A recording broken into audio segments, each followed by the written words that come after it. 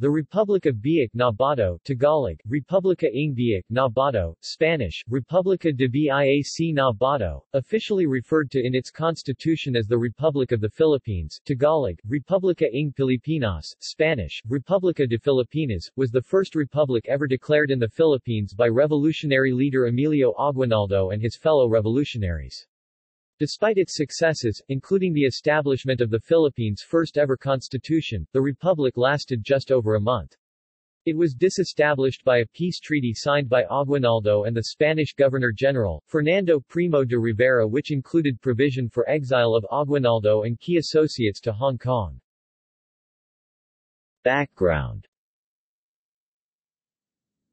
The Republic of Biak-na-Bato was one of a number of unrecognized insurgent polities which existed during the time in which the Philippines was under Spanish colonial government as the Spanish East Indies.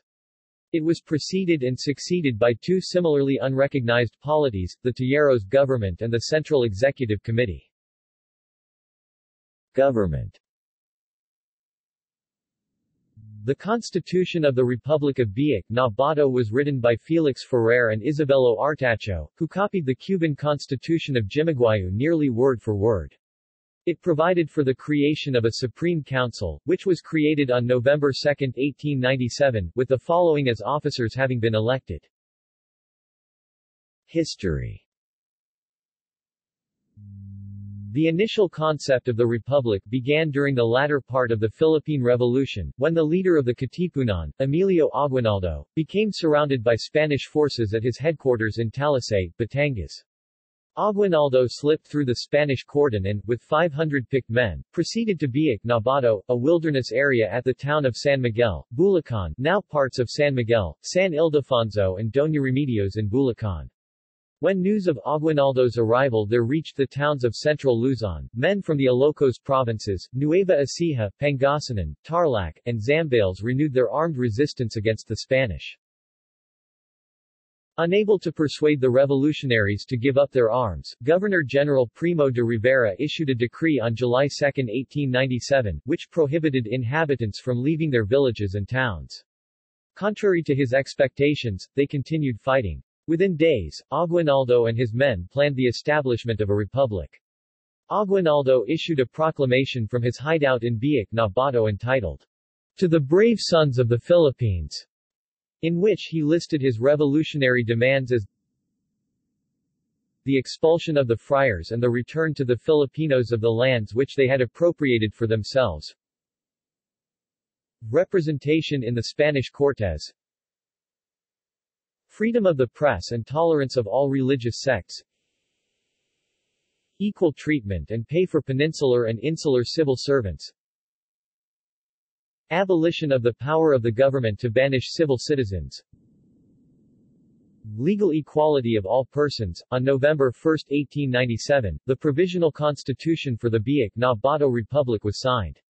The preamble of the Constitution included the statement that the separation of the Philippines from the Spanish monarchy and their formation into an independent state with its own government called the Philippine Republic has been the end sought by the revolution in the existing war, begun on 24 August, 1896, and therefore, in its name and by the power delegated by the Filipino people, interpreting faithfully their desires and ambitions, we, the representatives of the revolution, in a meeting at Biak-na-Bato, November 1, 1897, unanimously adopt the following articles for the Constitution of the state.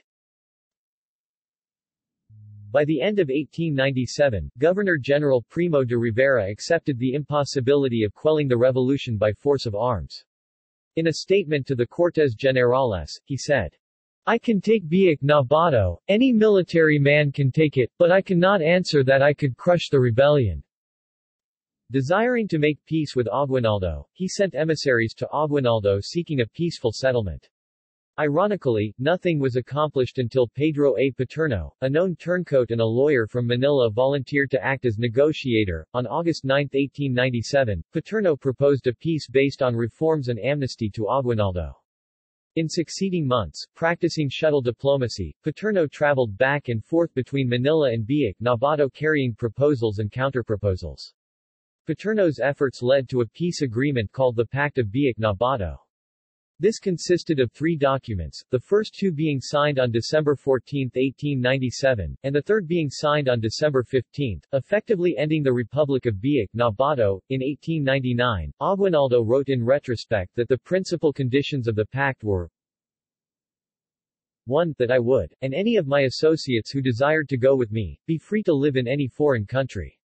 Having fixed upon Hong Kong as my place of residence, it was agreed that payment of the indemnity of $800,000 Mexican should be made in 3 installments, namely, $400,000 when all the arms in Biak-na-Bato were delivered to the Spanish authorities, $200,000 when the arms surrendered amounted to 800 stand, the final payment to be made when 1,000 stand of arms shall have been handed over to the authorities and the Te Deum sung in the cathedral in Manila as thanksgiving for the restoration of peace. The latter part of February was fixed as the limit of time wherein the surrender of arms should be completed. 2. The whole of the money was to be paid to me personally, leaving the disposal of the money to my discretion and knowledge of the understanding with my associates and other insurgents. 3. Prior to evacuating Biak-na-Bato, the remainder of the insurgent forces under Captain General Primo de Rivera should send to Biak-na-Bato 2 general of the Spanish army to be held as hostages by my associates who remained there until I and a few of my compatriots arrived in Hong Kong, and the first installment of the money payment, namely, $400,000, was paid to me. 4. It was also agreed that the religious corporations in the Philippines be expelled and an autonomous system of government, political and administrative, be established, though by special request of General Primo de Rivera these conditions were not insisted on in the drawing up of the treaty, the general contending that such concessions would subject the government to severe criticism and even ridicule. Legacy. On November 16, 1937, a 2,117 hectares (8.17 square miles) block in the Biak-na-Bato area was declared a national park by Manuel L. Quezon in honor of the Republic. In the 1970s, Ferdinand Marcos issued orders guiding mineral prospecting and exploitation in government reservation which impacted the park boundaries. On April 11, 1989, Corazon Aquino issued Proclamation No. 401, which redefined the boundaries of the Biak-na-Bato National Park. The proclamation set aside 952 hectares (3.68 square miles) hectares as mineral reservation, 938 hectares (3.62 square miles) hectares as watershed reservation, and 480 hectares (1.9 square miles) hectares as forest reserve. See also: List of unofficial presidents of the Philippines, Political history of the Philippines. Notes. References. Agoncillo, Teodoro C. 1990-1960, History of the Filipino People, 8th ed. Quezon City, Garotech Publishing, ISBN 971-8711-06-6. Aguinaldo, Emilio, 1899. True Version of the Philippine Revolution. Authorama Public Domain Books.